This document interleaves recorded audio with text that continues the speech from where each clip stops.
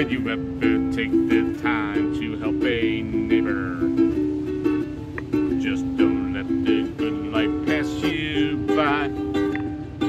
Well, man was made for loving, not buying. Gold can't get the things you really need. Just look, my friends, there's happiness in living. Somewhere between broke and being free. Hello, it's Mr. Mike coming at you with another Children's Time message. This time it is a blustery afternoon out here in one of the beautiful parks out here in Hammond. And we are just enjoying the day out here. Yeah, you know, a member of a certain church who before had been attending services regularly stopped going. After a few weeks, the pastor decided to visit him. It was a chilly evening, kind of cold. The pastor found the man at home alone, sitting before a blazing fire. Guessing the reason for his pastor's visit, the man welcomed him, led him to a big chair near the fireplace, and waited. The pastor made himself comfortable, but said nothing. In the complete silence, he watched the play of the flames around the burning logs. After some minutes, the pastor took the fire tongs, carefully picked up a brightly burning ember, a piece of wood that's burning, and placed it to one side safely all alone. Then he sat back in his chair, still silent. The host watched all of this in quiet wonder. As one of the lone ember's flame went out, there was a bit of a glow, and then its fire was no more. Soon it was cold and, well, dead as a doorknob, as they would say. Not a word had been spoken since the pastor came to visit. Just before the pastor was ready to leave, he picked up the cold, dead piece of wood and placed it back in the middle of the fire.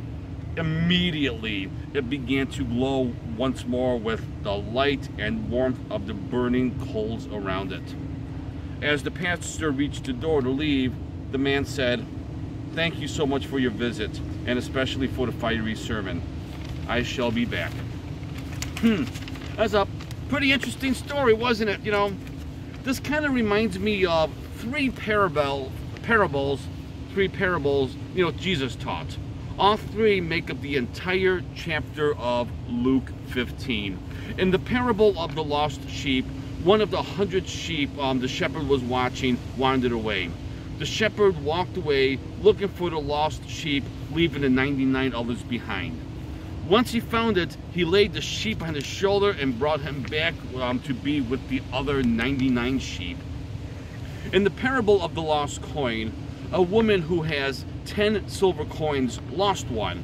It didn't run away. Money can't do that. She simply forgot where she put it last.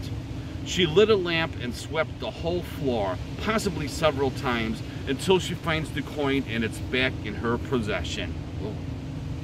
In the parable of the prodigal son, the man had 2 sons. He gave them both the money they should receive after he passes, but the younger one requested, you know, could I have the money now?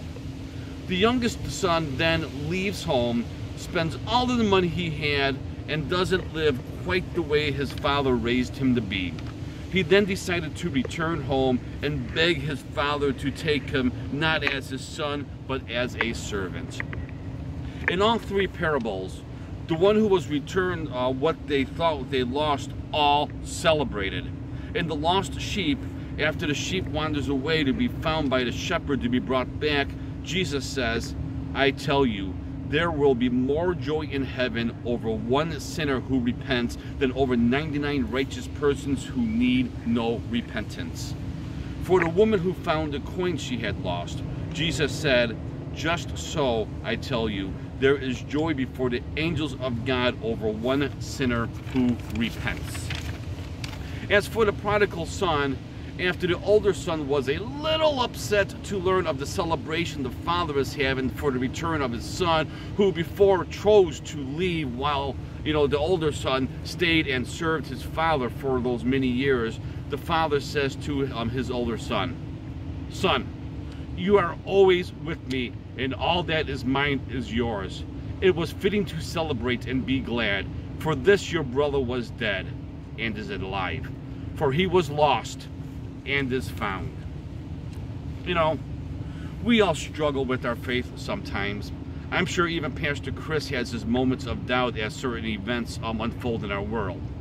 If you ever find yourself too far away, whether you wandered off, got a little lost, or even chose to walk away, remember that as long as you're here on earth, breathing that breath God has given you, it is never too late to repent and come back to the one who loves you the most, to be thrown back into that fire, to become a light for all the world to see. Let's pray. Lord, we understand that there are and will be problems in our lives, but please remind us of your presence when these problems seem too big to fix. We want to believe that you know best. We hope to remain patient as we search for purpose. And all of God's children say,